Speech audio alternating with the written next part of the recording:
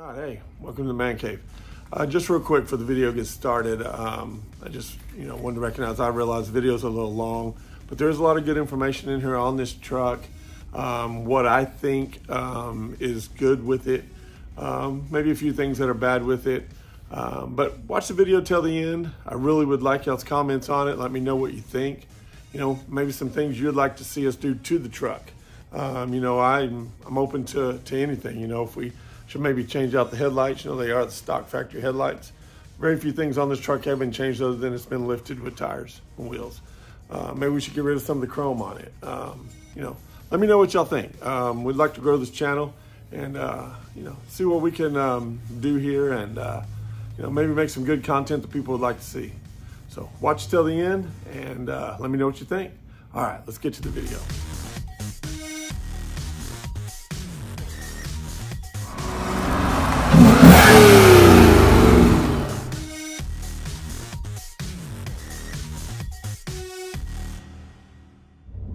All right, hey everybody, welcome back to the channel. So today here we're going to do a little review on my pickup truck that I have. I purchased this truck, it's a 2015 Ford F-150. Purchased this truck about 10 months ago. I kind of came across it as I was driving down the road in my Mustang, and I'd been thinking about getting rid of the Mustang and putting it up for sale, and just wasn't sure if I wanted to, put it up for sale, trade it in, what did I want to do? I really hate to get rid of it, but I'm kind of a bigger guy and it just isn't a good fit for me as what I would consider my daily driver. So driving down the road, going past where I had purchased my white Ford pickup truck that I have, it's a 2010 F-150. And saw this truck sitting there on their parking lot off to the side. Turned around, went back in and talked to the guys, and like I said, they kind of remembered me from when I had purchased the white truck, and told them I was looking for a truck, and I kind of liked what they had sitting out there on the side. And he said, well, we really hadn't put it out here on the lot yet. I've been kind of driving it, getting a feel for it, just to see if it's what I like. Do we need to do anything to it before we put it up for sale? But he said, but we can go for a driving if you'd like. And we got in the truck and went for a drive. I was sold. I had to have it. And so I bought it, traded in the Mustang on it, and actually gave me a really good price on the Mustang. I actually made a little bit of money on it on the trade-in, and threw a few dollars at it to buy this truck. And so we're gonna do a little review on it today and show you some of the options and features that it has on it, and see what you think about it. I'm gonna do a few things here on the channel with it as far as some mods to it that I like to do, maybe possibly a new radio in it, or a different radio, back whenever this radio that's in it, which you'll see here in a little bit, it was a big screen at the time, and it's just not anymore. So I want to get that changed out, and possibly we'll do a tuner on it, do some other mods on it too that I think it needs to have done to it. So all right, well, stand by and we'll get you introduced to the truck and show you what I like about it and dislike about it and see what you think. What we've got is 6-inch suspension lift. It is let's see if we can see it up under here, but it is a rough country 6-inch suspension lift. I have checked it over. It was installed correctly. It has, instead of the puck system that most of them do, they do a 6-inch riser right there. This has the full-on strut, which makes the ride just unbelievable. I mean, this truck drives, it'd probably ride a little better if it was the coilover, but it's not. It's still running the factory, A-frame, upper control arm, whatever, not A-frame, but the upper control arm. And I mean, it rides really good considering we're running, TIS off-road 22-inch wheels on here. I don't know what the offset is on them, but I mean, as you can tell, they do come out pretty far. You look down the side of that truck. So, the 35 1250s, you would expect them to really just be all over the road, and it is not. I did go and get it aligned after I bought it, because I just felt like the tires were sagging in a little, and I was getting a little bit of wear before I rotated the tires, getting a little bit of wear with some cupping that was starting right here on the inside. So I moved them to the back and not having that problem anymore. So, but so that's what it's running. It's got that there. It has the block here in the back, which is it's a really nice block. It's a very heavy duty looking block, not just a block they do back there. It was done the right way. Rough country, shocks in the rear, and it runs and drives down the road really well. Now this truck is not the EcoBoost. It's just not me. I'm a V8 guy. I just always have been. Every truck and car I own. So it has the Coyote motor in it. That's what we're running in it. It's the 5-liter Coyote. It's not tuned. It doesn't have anything special on it. But we're going to change that. We're going to do some of that to it. These 35s, it does lag a little bit on the road. At about 75, it wants to, it wants to jump back and forth from 56. If you're pushing a headwind, or if you're, traveling up a hill, it really wants to kick down and go back and forth. So, but we're going to take care of that. We're going to put a tune on it here real soon. We're going to do a few things here on the channel and to upgrade it, even though it has pretty much everything you could ever want. Spray and bed liner from the factory. All right, well, we'll do some things on here, show you what it does, and we'll get a few projects started on it. So look forward to doing a few things on it and sharing it on the channel, so we can get this channel to move just a little bit. So, all right, stay tuned, and we'll get it out, and we'll go for a test drive and show you a few things that it can do and some of the options it has. All right, so here we are, driving the truck, working with 2015 Ford F150 Lariat. Of course, it is 4-wheel drive. So as you can see on the 4-wheel drive itself, it has all the options as far as 4 high, the auto, 4 low. It has a rear locker on it. And the rear locker, actually, I believe, will work even in 2-wheel drive if I pull out on it. So here's the dash I was telling you about, the digital dash that this the Lariat package comes with. You can see the mileage there. It's got 73,000 miles on it. When I bought the truck, it had about 62 or 3,000 miles on it. So I put about 10,000 miles on it. I mean, I do drive the truck. It doesn't really sit. It has the auto fold mirrors. If you set that up to do, or you can manually fold them, here on the button on the switch itself. Power windows, locks, of course, everything that you need. This truck also has auto wipe on the auto windshield wiper, or on the windshield wipers themselves. It has auto wipe if that's set on. Has auto lights, auto dimming. If when you're driving at nighttime, and as long as you got your daytime running lights, or you have it on auto mode for the headlight switch, it'll automatically dim and brighten lights, which is really, I've gotten really not used to it. It's a really nice option, and it works really well.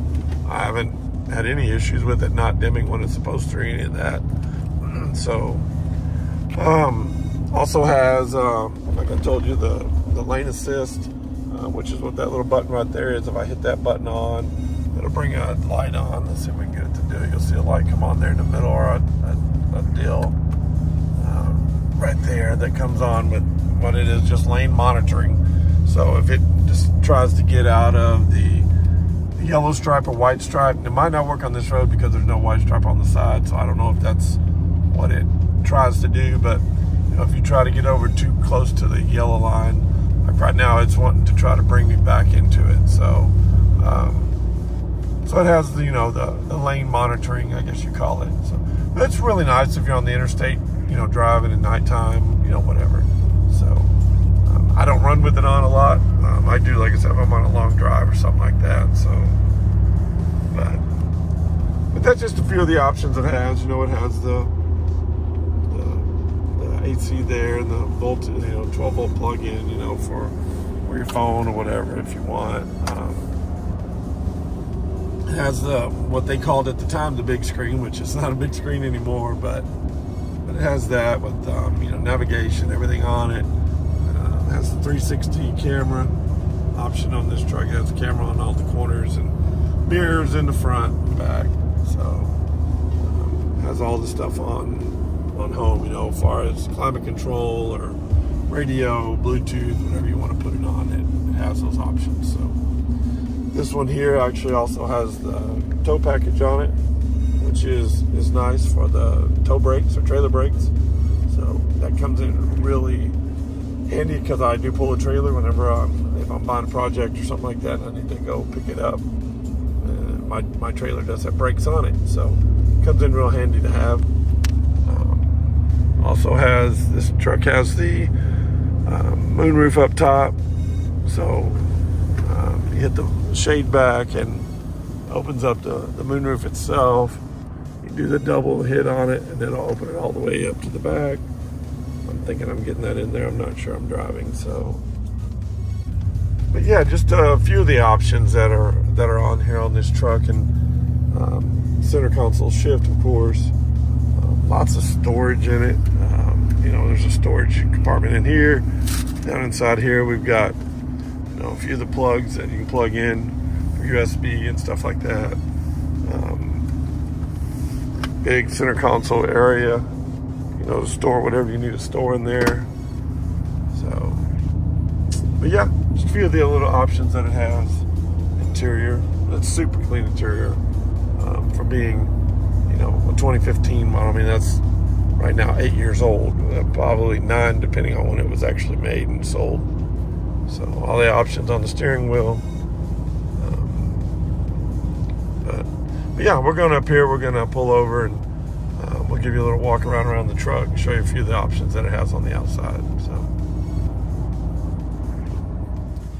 all right, so let's hop out of the truck here and I will give you a little walk around of what we're driving here, what it looks like. You may have seen it on the channel. I did do front hub replacements on this about 2 weeks ago, and I did air that as a hub video.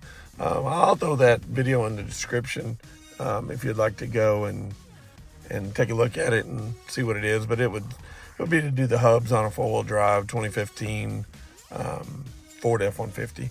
So let's jump on out of here and we'll show you what we're looking at here.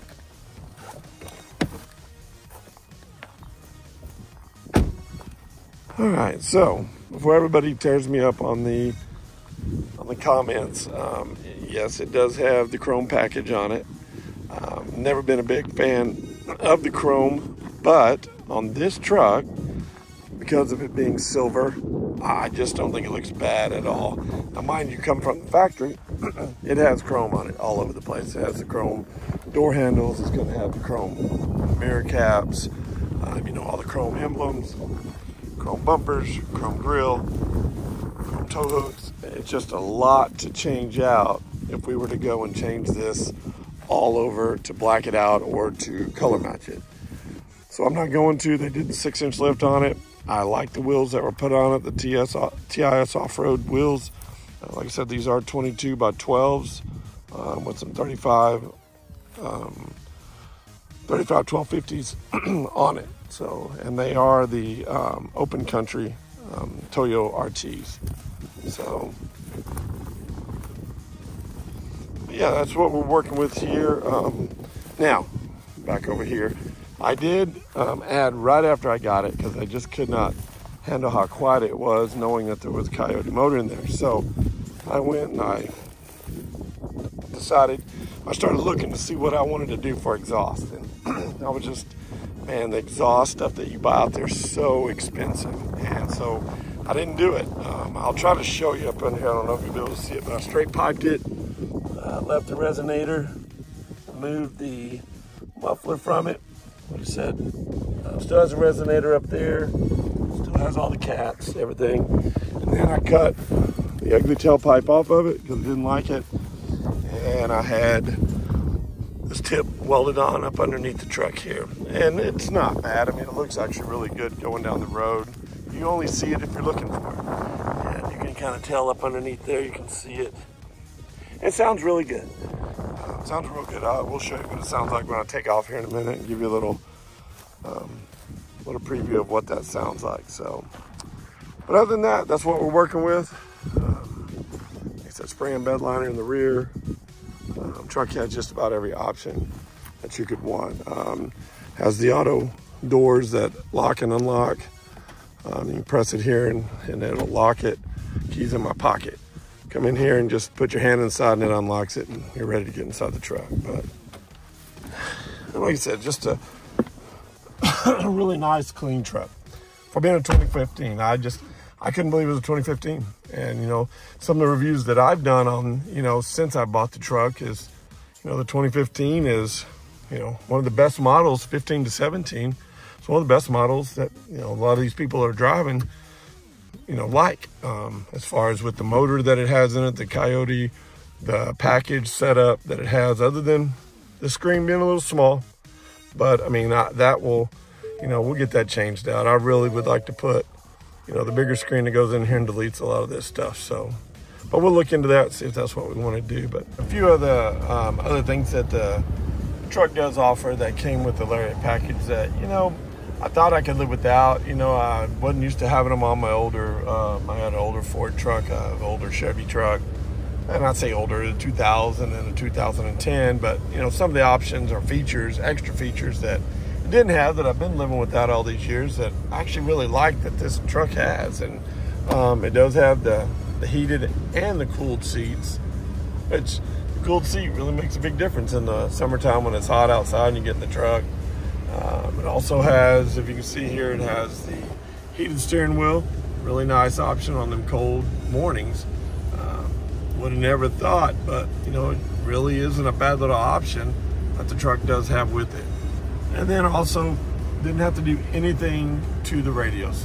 One of the first trucks I've had that I didn't have to go in and replace speakers and add subwoofer to give it a little, you know, just a good sound. I don't care about the heavy bass. I mean, I'm not a young kid anymore, but I like a good sound. And this truck does have the Sony sound system in it. Behind the back seat back here, it does have the subwoofer. I think it's a 10-inch factory subwoofer that's in it, and it has a really nice sound, really good sound for being, you know, a what I would call a factory install. So kind of like my Mustang, it had the shaker system in it, which had a subwoofer box in the back of the trunk that was stock on it, and it sounded really good as well. And I would compare this radio system in this truck to that in that Mustang. It sounded really well. It's got a lot of speakers in it. I think it has 10 or 11 speakers, maybe 12, just counting the sub. But there's quite a few speakers in here, and it really does sound really good for being a stock stereo. So, but just a few of the options that it does have, and that I didn't mention earlier. So, all right, I wanted to show you the backup camera on this. So once you hit reverse, I've got it set up on here in the settings that it'll stay on for about until you hit about 3 miles per hour, and then it'll shut off. But this is the camera view that this truck has. It has, like I said, the 360 view. It has the front view, back view. You can take and come up here and hit the button, and it will change to just revert the back side or the front. And from what I understand, I have not experienced this yet because I have yet to take this truck off-roading. But from what I understand, if this is in 4 low, this camera on the front or the back, however you want to switch to it, will stay on and show you kind of where you're creeping or crawling through while you're four-wheel driving. Now, that's going to go off, of course, I believe, at a certain miles per hour, because you're in 4 low, of course, you're not going to be going probably faster than 8 or 10 miles an hour because you're crawling. So, but I do have I did buy a 4Scan to come in here and do a little bit of things to it, to change a few things out. We might do that. Like I said, we'll probably make that one of our videos as well, as far as some of the things we'll come in and change and get rid of and stuff like that. So, but yeah, but there you go. That's a review on the backup system itself. So right now I'll go ahead and start it, and we'll show you what this straight pipe sounds like, if you can hear this. We'll open this back glass and see if we can hear a little bit better. But it's not loud at all. It has no drone to it whatsoever. It just sounds really good.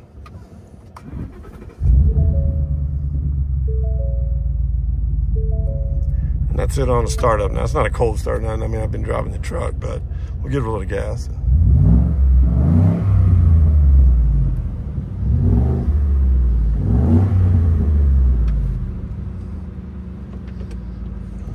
So, but that's what it sounds like. Like I said, it's not anything loud at all on it. It sounds just really good, real good and healthy. Get the seatbelt on here. Make sure we're legal. We don't want to get pulled over for no reason at all. But yeah, it just runs and drives real good. We'll give you a little taste of a little pull right here.